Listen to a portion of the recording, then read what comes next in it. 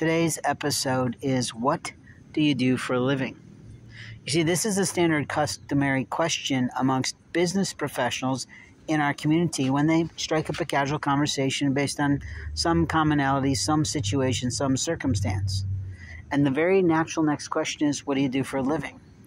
The question you need to answer in your soul is, what is my legal job description, but also, what is the name or title of my work?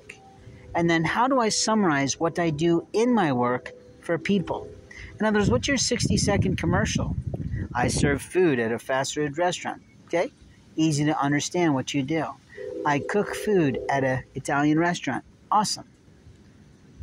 I'm a Mexican souffle chef. I don't know. Does that exist? Can't tell you. The point is, you have to know what you do for a living.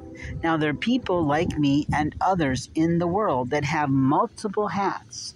They've done many things. And as entrepreneurs, we often wear many hats in our business. And we can be presidents, we can be founders, we can be vice presidents, we can be all kinds of things. But in truth, we still have to articulate what we do to make a living.